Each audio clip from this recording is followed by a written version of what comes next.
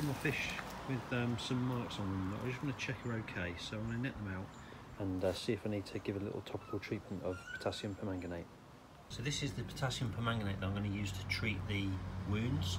What I've done is taken a few drops of tap water and mixed it with a sprinkling of the dry powder. And what you want to do is get a little area in your bowl and work it up into a nice concentrated solution. People talk about this being a paste, but it really is not a paste. It's a concentrated, diluted, concentrated solution that you don't want any bits of potassium permanganate on getting onto the fish. So you can see there, that's all dissolved in this little area. So I'm going to use that. When I've finished, I'll just put that in the cupboard. It'll the water will dry off. It will turn to the crystals again, and I'll just use it next time. So it's actually really straightforward to use that if you're doing ongoing treatment or if you've got various fish that you need to use. Just pop it back in the cupboard when you're done. I use a baby changing mat. It looks like a bit of a mess. This mostly marks of propolis, which is a treatment that you can use that's really great for mild healing, but it unfortunately does make a bit of a mess and makes it look a bit untidy, but it's all very clean. I've got my regimental equipment for it, 2 long nets that reach the bottom of the pond. If that works, you can sort of get it from both angles. It's much better than trying to catch one with a single net. Then I've got this really nice soft sock net that I use for scooping the fish up gently and carrying it across to be anaesthetised.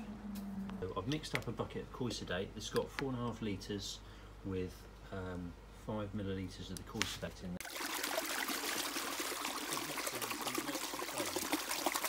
That's now ready for the fish to go in. So the next job is to catch the fish and put them in there. I tend to use a sock net, which is really soft, because these coarse nets here tend to take a lot of the mucus off the fish, which you can smell. It creates that sort of fishy smell you get in a fish market. Really, you want to try and avoid that, so using a nice soft net makes a big difference.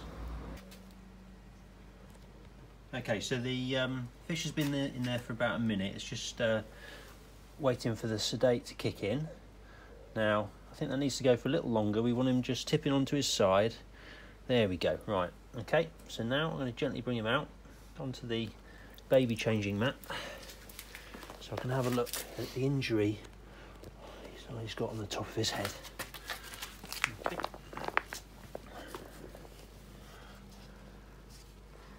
Slightly on the other side. I'm just going to roll him over gently. I've got a piece of dampened kitchen towel. Now I'm just going to use a cotton bud just to investigate this sore he's got on the top of his head. It looks fairly straightforward, so I'm just going to tuck the dampened towel over its eyes and its gills to stop us having any trouble with the potassium permanganate getting into its delicate areas.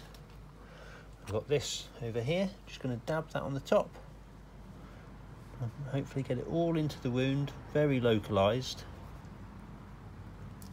A little bit more.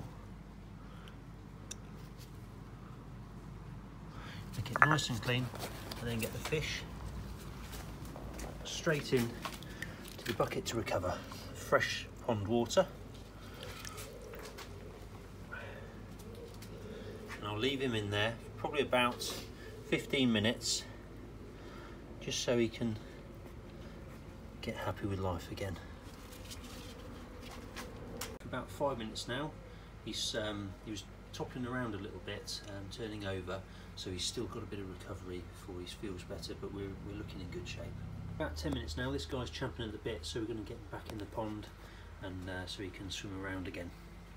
Potassium permanganate, you can see on the bit I've treated there, is it stays on the wound, so you don't need to do any paste or like a covering, because it'll keep it nice and clean for several days.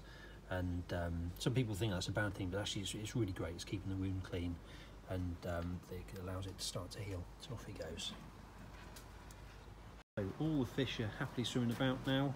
I'm really pleased I've nipped those little small injuries in the bud. They'll heal very well, particularly in the middle of summer, so the temperature's really high and the water quality is great, so they'll do really well. And I'll keep you posted on progress.